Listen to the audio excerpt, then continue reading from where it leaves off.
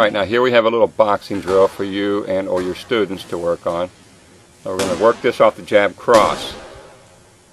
Now you're going to parry the jab, parry the cross, drop down, throw a left cross of your own into the midsection, and finish with a low hook and high hook combination. Now you could use a bob and weave here off of his cross if you wanted to. Now as you drop down, be sure to get that left cross into the midsection. A lot of guys forget this, but you want to try to get in as many shots as you can. Now you can do this drill for a set number of times, say 20-30 times, but an easier way is to set a timer for 3 or 4 minutes. That way you're not worrying about counting, you're just concentrating on the drill. Now we're going to continue with this same drill and add the overhand right. This will give us practice with our cover. As you can see, this is a natural progression, because as my partner throws the jab cross and sees me dropping down, his natural reaction would be an overhand right to the head. This also helps teach you to keep your guard up at all times. A lot of us get careless, especially when we're attacking. Now doing the drill this way makes it even more interactive, because you're going to go back and forth with your partner.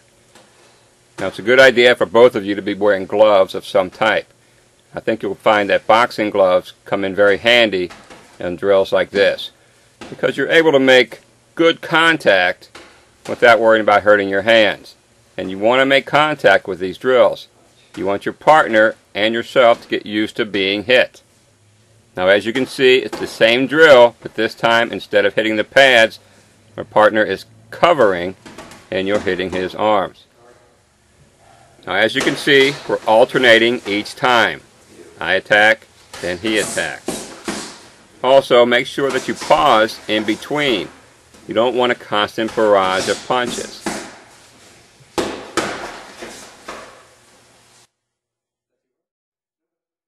Now we can do the same thing with this drill, adding the overhand. Nothing changes. Just want to make sure that you get that left arm up to cover the head. If he doesn't get the arm up, then tap him in the head. That way he'll learn.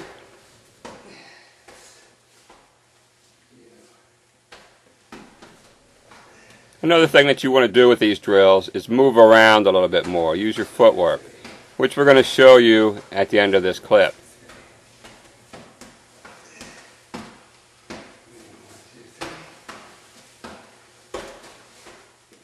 Alright, now here I want to touch on a few of the common mistakes that people make. If you see here, it's parry, parry, punch. 1, 2, 3. Oh, this is wrong. It's not 3 beats. It should be 1, 2. Parry. The parry and punch should be at the same time, or at the very most 2.5 beats. When you parry that second punch, your punch should already be into the ribs. As you can see, if you hit him off of that second parry, it doesn't give him time to recover. Also note how you need to step out using your angular footwork.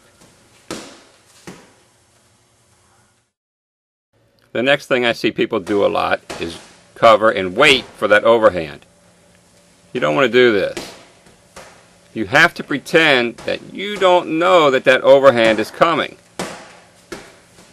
If he throws it, fine. If he doesn't, then you just continue with your double hooks. See here? He's too slow. I cover myself anyway, but I just continue on with my hooks. I don't wait for him. That'll slow you down.